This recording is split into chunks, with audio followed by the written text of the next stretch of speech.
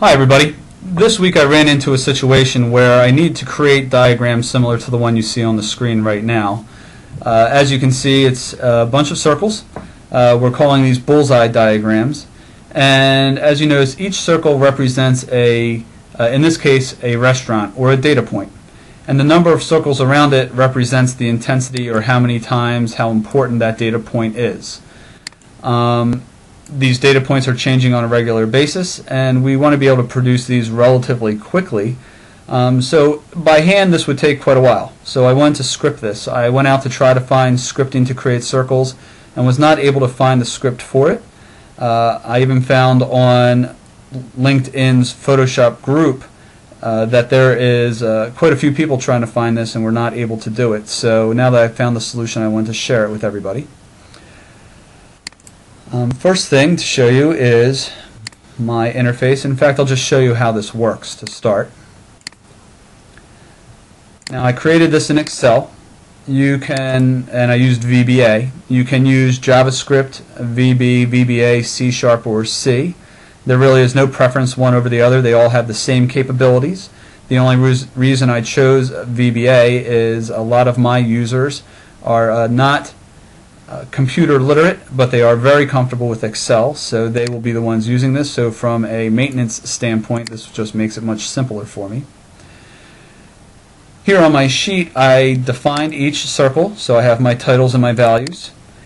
My X and Y center points for each circle. So if you noticed over here on my diagram, each one of these circles is actually comprised of 4 circles, these circles right here.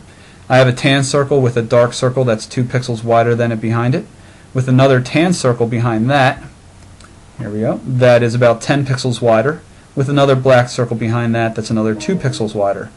So each one of these is comprised of 4 circles. So altogether this image has about 30 circles in it. So here are the 4 circles that I was describing. The center points are all the same since each one is placed right over top of one another. All I did was change the radius and the background color that I want on that circle. First I'll show you how this runs before I show you the code. I created a simple user interface. I just select my circles and hit create circles, and now we'll go over here into Photoshop and you'll see what it's doing. In fact, I'll move this down. So the image on the top was my result. My image on the bottom is what the script is creating here automatically. You'll notice right now the circles look pretty rough. In fact, they're very smooth. It's just the image is at 300 dpi, dots per inch. And with my resolution it comes off looking very sharp, but I'll zoom in when it is complete so you'll see those are smooth. But now you can see the image is already taking shape with the circles put in the proper positions with the titles. And when it's complete, it will take me about another 10 or 15 minutes just to move the text around, put shading in each area, but then it will be complete. So instead of taking an hour or 2 to create this image, you'll notice it'll take me probably a total of 10 minutes. So there you go. The layout is done. If I zoom in, you'll see the circles are very sharp, very clean, crisp and clean. So now that I have that, let me show you how this works. Here in Excel, I'll just open the developer area, go to my module for circles, and I'm just going to show you, zoom into the areas that are the most important, which is right here, which is make circles and circle coordinates.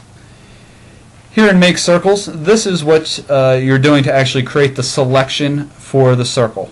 You walk in, and if you've worked with selections before, you know you need to provide the selection right here, the selection select parameter of a region, which is an array of arrays. So here I have my arrays, my coordinates, which is 2, since it starts at 0, so you have 0 and 1, so it's the X and Y coordinates. And here are my points, which are the 360 degrees around the circle.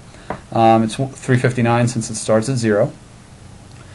Down here you'll notice all this is doing is looping through this routine from 0 to 359, so I'm plotting 360 degrees on the circle. Here I call to create my coordinates. I just have to pass it a radius, the width, and the height, and here my AA is actually the angle of which I'm plotting. So it's going to start at 0 at the top of the circle and work its way around from right to left. And here is my circle coordinates function down here. And if you notice, it's taking in the radius, the x and y origins, which is the center of the circle, and the angle, which I'm calculating. These functions right here are just typical or the standard formulas for creating points or finding points on a circle.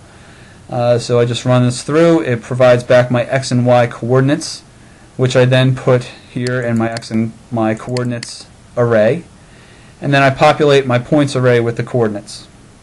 Once this is done running, it takes my points, assigns them to the region, and now just does my selection, which creates the circle itself.